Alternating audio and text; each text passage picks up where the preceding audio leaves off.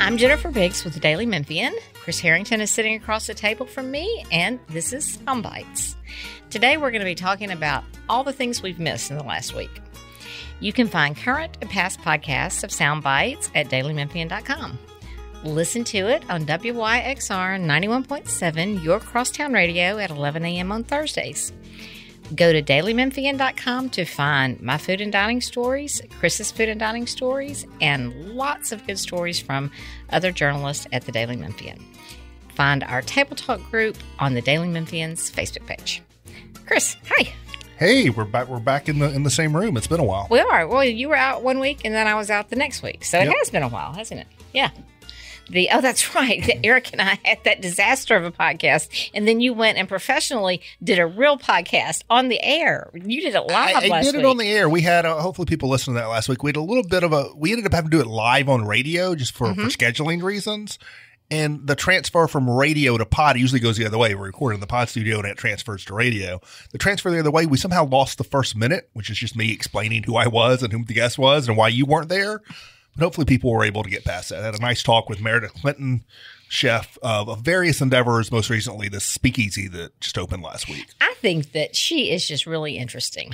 No, I've only met her briefly, but you've been writing about her, and I think she sounds great. Yeah, it was a fortuitous coincidence because I had interviewed her earlier in the year when they did the pop-up there at 409 South Main. They did the CCC pop-up restaurant for a few weeks that was all food started with the letter C: champagne, caviar, chicken. Cheeseburgers, whatever, corn dogs. So I'd enjoy I wrote a story about that. I really enjoyed talking to her. And then I came back to town with you being gone and Natalie saying, "Hey, are you doing a pod this week?" and not have any idea what to do. And I looked on our site, and what do you know? There was a story with a new thing this woman was doing, and I already knew her, and she had her in my phone, and so it was an easy thing to do. I'm glad. I was very thankful that she agreed to do it. But no, I was interesting. You always want to talk to people about their new endeavor because they're there to promote that. But what I enjoyed was getting sort of off topic with her and talking about how she made potato logs at her father's gas station growing up and that kind of stuff. Well, Eric and I did nothing but get off topic. We got so far off topic, we don't even know where we ended up. It was just some kind of wild, training. We had a plan. And the plan went out. No, I was with you. I'll come to your defense on this because your point, which I understood completely, was that people reflexively think change is always bad, and it is not always bad. I was correct. Thank you, Chris. Thank you. You have my back. I wish you had been there. Natalie and Eric mocked me mercilessly for that, showing that the worst situation can become a honeypot of a deal the next day. No, I think your general point is a good one, and I think it's an important one for Memphis in that I do think we have too much, especially long-time Memphians, have too much of a no reflex to things, which doesn't mean that all change is good because all change is not good. That's true. And I think you look around Midtown, there's reason to question a lot of stuff that's happening. But there is a reflexive resistance to change, I think is worth noting. Yeah. For instance, my cat. I'm not going to tell the sad story of my old cat who has gone blind. We don't have to talk about that change. But hey, here's a segue. While things are changing in Midtown, something that has not changed is the beauty shop. Oh, gosh. You know what? I have always loved the beauty shop. In fact, I don't think there's any food that Karen has made over the years that I haven't liked. Karen Carrier, of course, is who we're talking about. Beauty shop turns 20. It's actually 20. It turned 20 in July, but they wanted to have the party when they could get Harlan T. Bobo back for the big shindig that's going to be Saturday night.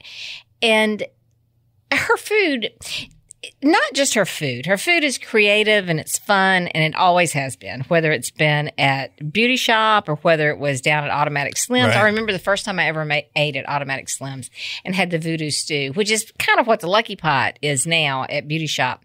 It was just like, opening a whole new world of food to me. It was wonderful. She opened Automatic Slims downtown, what, it was late 90s? Something 91. Okay, midnight. Okay. For me, it was late 90s because that's when I moved back after college. That was like when we first moved back as young adults to Memphis post-college. That was like my favorite place. Oh, yeah. And when she opened it, there was hardly anything here. There was, downtown. Right. You think about restaurants that were operating, there was basically the Rendezvous. It was mostly just kind of dark downtown. That early in the 90s. The Peabody had reopened, but it hadn't been reopened, maybe? It reopened early to mid 80s, Yeah, maybe I want like to say 85, 80, 86, something like that. Maybe a little earlier, but not much earlier, if earlier at all. So it was, she did take a big chance by going downtown, but it was good because a lot of people, of course, then, downtown, of course, is a thriving restaurant scene now. Even with, COVID ravages, it's still a pretty good deal. But here's the thing to me that I think is so easy, people might overlook. I think that Karen is just herself critical to the Memphis restaurant scene. I think she is as important, if maybe not more important, than, say, Justine Smith was 50 years ago. And a very different type of person, but a big personality. Justine had that.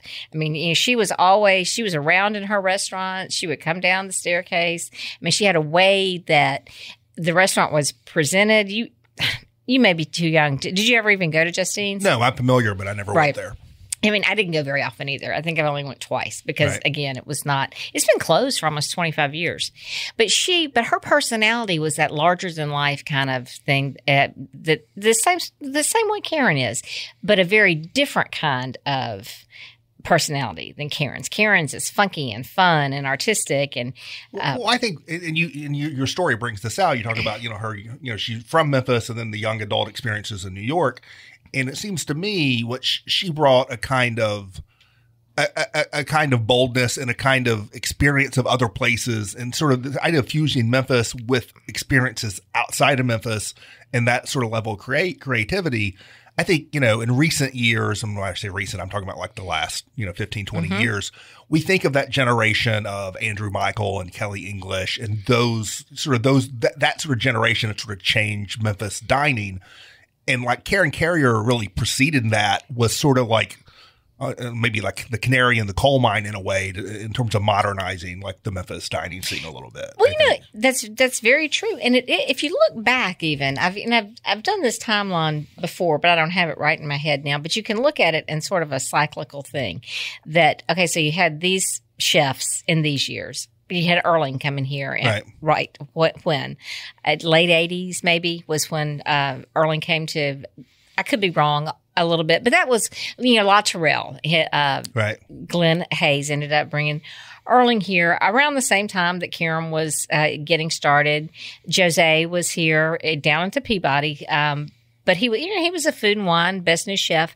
So he had this early, kind of this vanguard coming in and taking away from the old restaurants, the Justine's and the Four Flames and the Embers, which I don't even remember ever stepping in the Embers. I don't think I ever went in there. But here's what I think is different. I think those places are more traditional, more creative, and more different, more not as strictly like Southern as maybe things before, but are traditional fine dining kind of places. I think Automatic Slims and Beauty Shop, to me, are similar to like when Hog and Hominy emerged in terms of bringing high-end creative, like chef-driven food, but in a funkier, more relaxed environment. Sure. And that mix of sort of the high and low and the mix of high and low feel you have in a place. I think when Hog and Hominy first opened, like that was a big thing in Memphis. But I think Karen Carrier, that's what sort of she had already been doing, similar kind of thing. She had. You're right. And Beauty Shop is, that is definitely, well, Automatic Slims was that way too. Yeah. But then, I think we were all surprised when she sold it, which I think was 2008, maybe. Yeah, she opened Beauty Shop in 2002, sold that in 2008 to another woman restaurateur, Sandy Robertson, who has Alfred's on Bill and Dyer's on Bill too. But there, you look though, I mean, Beauty Shop is always crowded. Always. Right. So is Hog and Hominy. People like this. Obviously, it's something that works. There's an element of creativity and fun and accessibility. You feel like, you're eating high-end, like creative, like, but you're eating it in a way that you feel like anyone could walk in and, it doesn't feel like, you got to put on your best jacket and sit at the white tablecloth table. There's a funky creativity there. Along with like higher end food that I think is appealing to people. Do you see people dress up for dinner anymore anywhere? Well, that's a good question. I personally don't go to high end places that often because it takes money and I got kids and I'm sort of in that in between where I don't do that as much. No, I mean, my version of dressing up at this point is like darker jeans with a sports coat.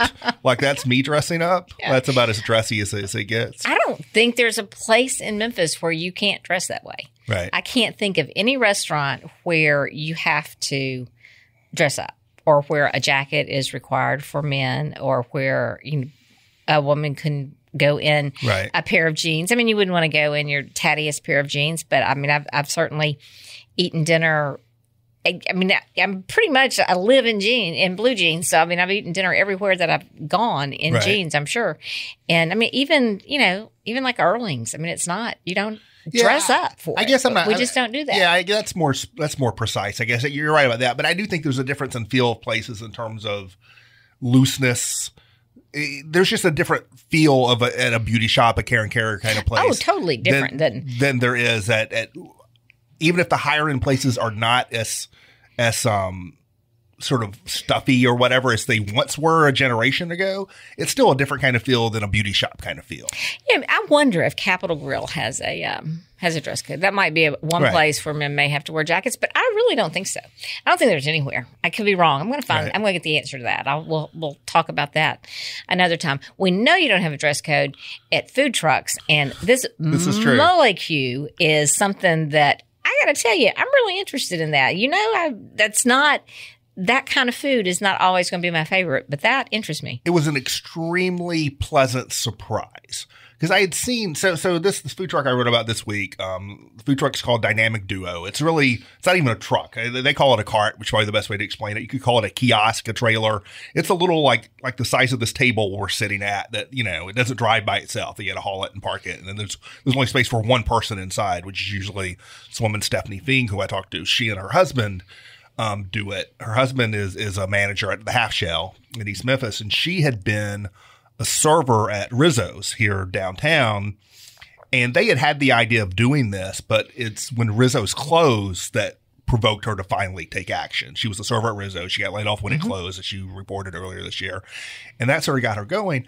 And so I had, they debuted in May, and it was probably right around then or shortly thereafter, I just happened upon them at the farmer's market, the downtown farmer's market one morning. It's a very colorful, like hand painted, like attractive, little booth. So I said, okay, I'll check this out. And I walked up, and this was a morning where the fuel food truck was not there, and they were the only food thing there. Mm-hmm. So they were just getting smashed. And so I walked up and who turned out to be her husband, I didn't know at the time.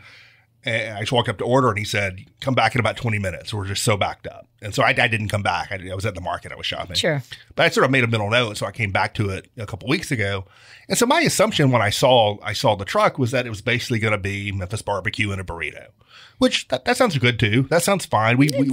Sounds like Elwood's. Yeah. We turn everything into barbecue in Memphis. Right. Like whatever, like salads, spaghetti, pizza, nachos, you got it. We'll make it barbecue. So I thought it was just going to be Memphis barbecue burrito, which sounds good. But that's not what it is. It is a blend, even though they call it the Memphis AF burrito, it's really a blend of Memphis and Houston, which is where this woman is from. And so the sauce she calls a mole Q. It's basically a mole sauce with a couple variations to tilt it a little bit more towards barbecue. There's molasses in there that sweetens it up a little bit. Yeah. And then there's some other ingredients she wouldn't say that sort of take a traditional mole and tilt it just a little bit towards a barbecue sauce. And so the sauce is great. And she makes her own. She roasts her own roast poblano peppers and makes a poblano queso, which is also in it. Oh, yum! And it's packed with flavor. She roasts her own pork at home with cherry wood pork, and so it's packed with flavor. And it has this nice blend of sort of Memphis style and sort of Texas style flavors going on. And really one of the best food truck things I've had in Memphis, I think. So do you think that if I were to say, is this more like barbecue or more like Mexican food, can you classify it one or the other? To me, it tips a little bit more in the Tex-Mex vein, which I appreciate. Me too. But it doesn't tilt all the way. It is, it's slow roasted pork. It's not carnitas. It's more like barbecue style pork. And the sauce is somewhere in between. It is a little bit sweeter, than a typical mole. And so it's a nice balance between a mole sauce and a barbecue sauce. And if you get the spicy, it is legit spicy. Well, yeah, that's what you said. And when you said that it wasn't, that would be too spicy for me, I'm pretty sure. I just don't have that tolerance. You're down on spicy food right now. So, yeah, I'm not probably down so. on it. It's down it's on down me. on you, right? It hits my mouth and it hurts. Right. And this has never happened in my life. So I don't know if that's a post-COVID thing or if it, what it is, but maybe I'll recover. Yeah, but I'm not putting habanero in my mouth. Yeah, right now. no, their spicy is legit spicy. It's not overwhelming at all. I like the spicy, but it's a real heat. Yeah. When you talk about how we'll put barbecue on anything, and barbecue spaghetti, like a challenge. What can we come up with? Right, but with I can come up with stuff I don't want, but I'm surprised people haven't done. Like I'm surprised no one has made a barbecue ice cream, like a barbecue sauce based ice cream. I don't want that. I'm surprised no one's done it. For a while, someone was doing a barbecue beer in town. You remember this? No. Well, I didn't want that either, but somebody was doing it. There was some bar that had somehow barbecue sauce was related to the beer. Oh, they had the barbecue Bloody Mary sauce too. Right. Tad Pearson had that. Yeah. But I didn't like it. Right. I mean, I liked him, but I didn't like that barbecue. Right. Smoky Bloody Mary. It was bacony or barbecue or something.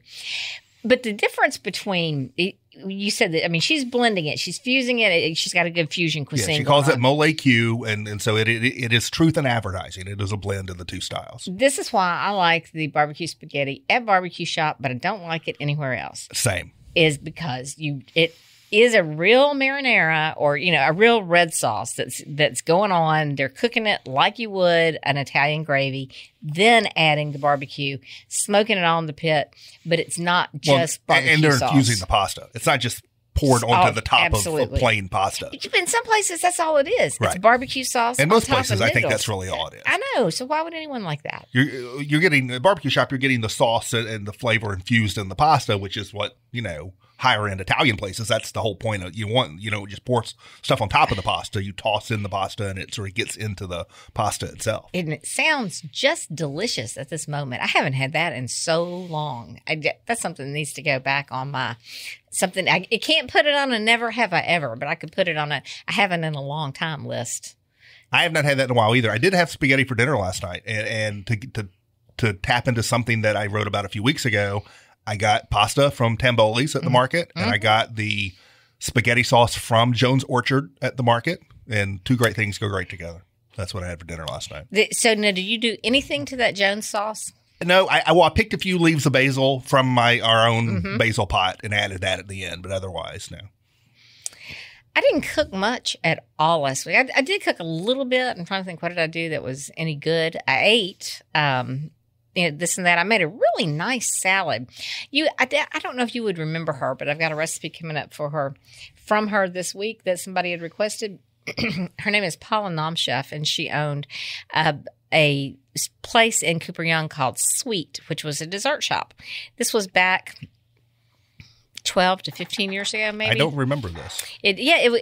She was only open for a couple of years, but it was really good. It was very good stuff that she would have. She did this candied bacon everyone loved and made really good biscuits. I mean, just a lot of stuff. And somebody had a recipe request. So when I got it from her yesterday, I just asked her yesterday if I could get it so I'd know if I needed to find something else this week.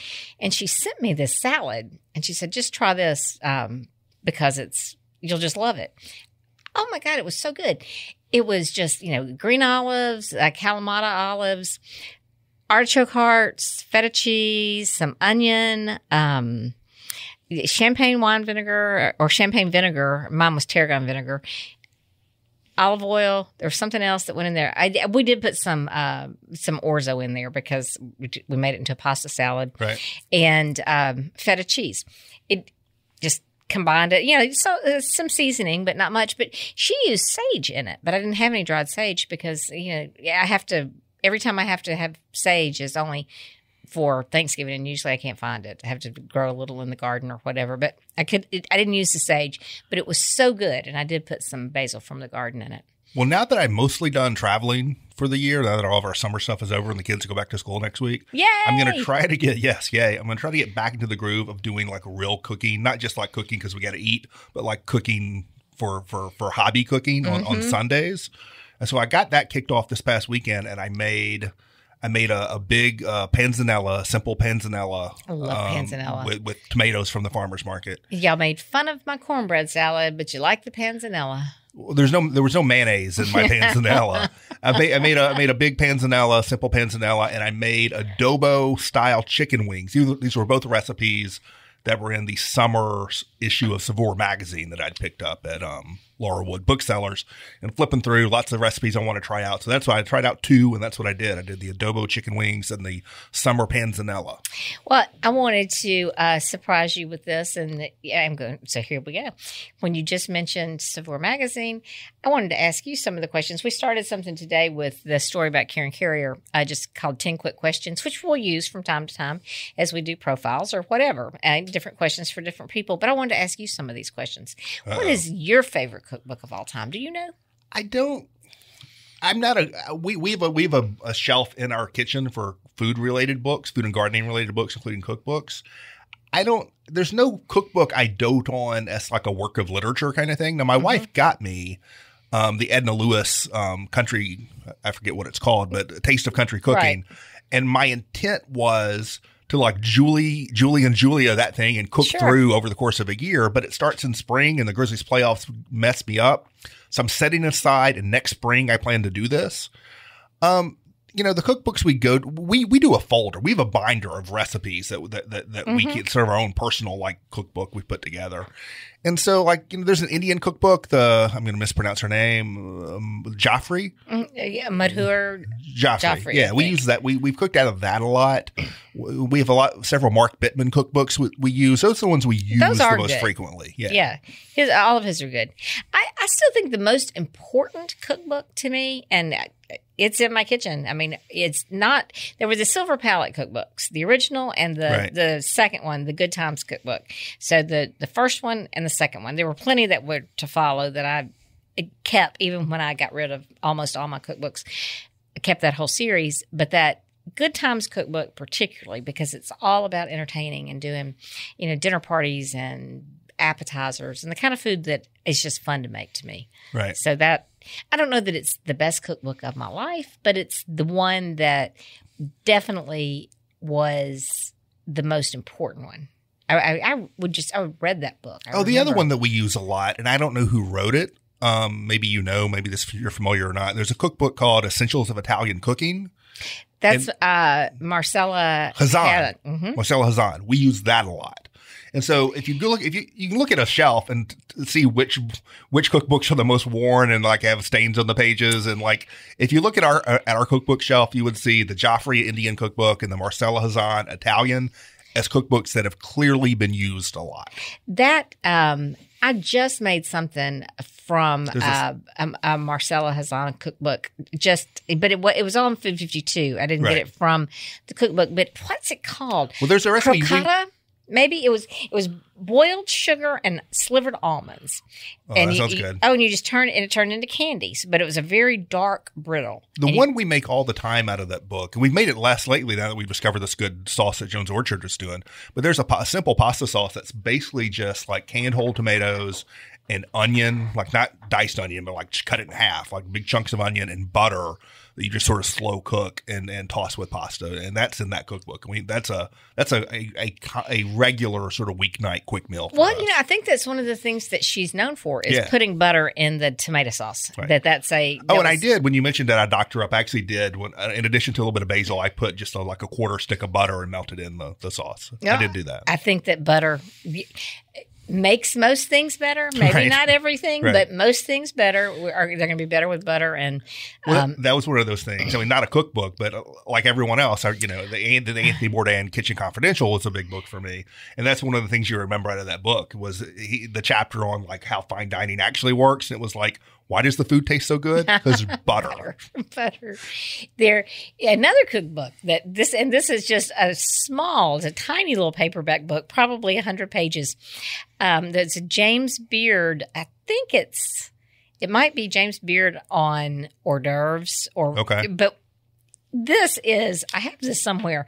I know I've never gotten rid of this one because there's a part of the book that tells you about the planning of your cocktail party. It was written in the 40s, And you are to allow enough liquor for 13 drinks per person. Oh, wow. I know that this is true. Those people were not fooling around. I know I don't misremember this. No, everything. I mean, there was massive amounts of alcohol involved in the parties, lots of butter, lots of salt, lots of cream. It's a wonder that any of them lived, to 50, much less to have lived full lives. Right. But he even talks about, like how moderating alcohol, and it's just hilarious to think that you're moderating alcohol, but you're talking about, I know it can't have been 13, but I swear I remember that way. I'm going to find that also. That's on my mental list to find that and read that aloud someday on the podcast. Okay, so what is your favorite drink? I don't know if I have a set answer to that. I tend towards, I like cocktails more than wine and beer when I'm going out. Particularly, I tend towards bourbon whiskey based drinks more than other liquors. I don't drink a lot of alcohol at home. It's more, sometimes we may have some canned cocktails in the house. It's a quick pour or whatever. I like a good crisp ginger ale. I don't like it too syrupy. I don't like it too heavily ginger. I like a good crisp. And so the brand I like now is the Boylan, Boylan, which you can get at Fresh Market in particular. Right. I like that over my good ice. I have my ice maker in the kitchen we've talked about. Oh, that's right. I like that over my good ice with a half lime squeezed in to give it a little bit more citrus. That I love. Simple. I like ginger ale a lot. But now I'm I like Fever Tree. I'm a big Fever Tree fan, so I have a lot of Fever Tree everything. That's the brand? Mm-hmm. Okay. And so, from everything, the different kind of tonics to the ginger ale to the grapefruit sodas, all those little things. They're small bottles too. They're 7-ounce bottles, so you get They have those at Target, right? I think I bought that before. Maybe I'm confusing with another brand. They might have them at Target. I don't know. They have them at Fresh Market, or they did. I buy them by the case. I buy them at usually if I'm getting them, Yes, that is what I'm thinking of. Okay. I've seen that at Target before. They have, and like the Indian tonic, the Mediterranean tonic, I like to use those as mixers. But the ginger ale also is really nice. I also like if just with my bourbon, I want Schweppes ginger ale. That's when I have of the mass market ginger ales. Schweppes is the best. Absolutely. Better than Canada Dry. Oh, yes. Better than Seagram's. Schweppes is the best of those. Yes. And Seagram's would be second, and then Canada Dry. Yeah, Schweppes, when I talk about a crisp, Schweppes has a crispness to it that is different from those other brands. Yeah, I do. And it's not real gingery, but I keep candied ginger too, and I've made ginger ale. But now I've never fermented ginger ale, because you can make it where you actually put, you put the ginger, the sugar. They used to do that at Life Kitchen. And sometimes you'd go in and it would be this, great ginger ale, and it would taste like ginger ale. And sometimes it would just clear your sinuses like wasabi, because it's not something that's not what I want. And some of the ginger beers you'll buy, some of the quote unquote nicer ginger beers, are a little too much like that. I don't want that strong of a flavor. Yeah, and some ginger beer I don't like as much as just ginger ale. Right. I don't know, and I'm not really sure what the distinction would be between the two. Right offhand, I don't. I did try one that was supposed to be like the original ginger ale for mixing with bourbon. Right. It's called A Late One. How does it? I know what you're talking about. Ale-81. Yeah, I know what you're talking about. I didn't like that. I didn't either. Yeah. Me either. So I've had a lot of disappointments there. People love Vernors or Vernons. I didn't like that at all. I didn't like that as much either. Yeah. Yeah. No, the Boylan, if you haven't had that, I'll try that I think one. that's very good. And mass market Schweppes. Reed's I like, but it's expensive too. Reed's is a little too gingery for me, I think. I like it. I think it's okay. It doesn't have too much ginger for me, but it does. I think it's a little pricey, although Fever Tree's pretty pricey too. But I just keep it away from the kids who really don't have any particular fondness for ginger ale. As far as I know, they just like little bottles. Right. So, they're like miniature bottles, and probably better to start with little bottles than big bottles. That's okay with me. But from a cocktail standpoint, I don't know. I'm a little frou-frou. I like, if there's like a blackberry bramble kind of thing on a menu, I'm probably getting that. Yeah. I like blackberry. I like peach. I like stuff like that with like whiskeys and bourbons. But nothing wrong with any of that. I mean, I do have here's my the rube coming out of me. I really like drinks on the rocks. And sometimes on drink menus, it won't quite be able to tell. And I'm always disappointed if I order a cocktail and it comes out, it's more of a martini kind of thing and not a like on the rocks kind of thing. Listen, here's what you do, because I do it too. I'll ask for it, serve it up, but bring me a glass of ice. And the reason why is I'm not going to drink that martini fast enough for it to be that cold. Now, there's some places, but it's usually like at Houston's or J. Alexander, some kind of chain where they'll have, in a tiny little carafe, they'll have your extra martini over here in a cup of ice, like a brandy snifter. And so you can keep your drink cold. It's very nice. I love that service, but it doesn't happen everywhere.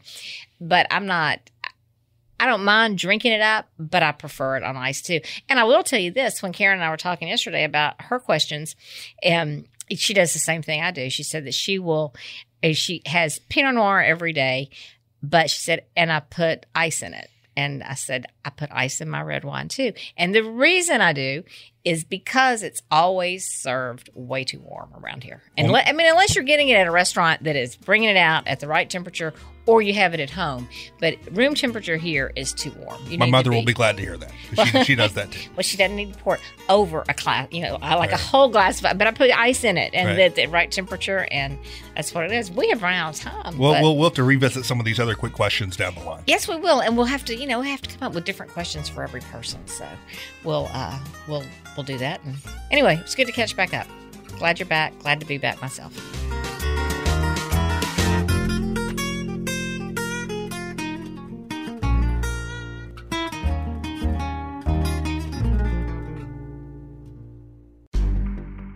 In-depth journalism in the Memphis community, the Daily Memphian is of Memphis, not just in Memphis, and seeks to tell the stories of this city. TheDailyMemphian.com. Truth in place.